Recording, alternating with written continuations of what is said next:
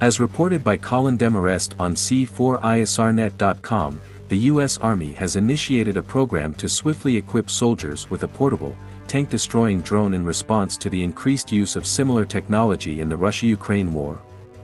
The program, known as the Low Altitude Stalking and Strike Ordnance Venture, LASSO, falls under the jurisdiction of the Program Executive Office Soldier, PEO Soldier.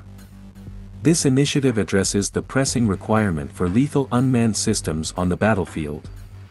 LASSO systems are designed to be carried by troops and utilize a launch tube, featuring a deadly payload. The equipment is also equipped with an electro-optical and infrared sensor, precision flight controls, and the capability to identify and engage distant targets. Specifically tailored for infantry brigade combat teams, the suicide drone is anticipated to be deployed to soldiers by 2024. The Army is presently finalizing contract details with the defense industry for this purpose, with a focus on utilizing currently available systems during the initial phases of the LASSO program. During the Russia-Ukraine war, both sides are heavily relying on first-person view, FPV, drones, which are lightweight, portable, and expendable systems designed for kamikaze-style missions.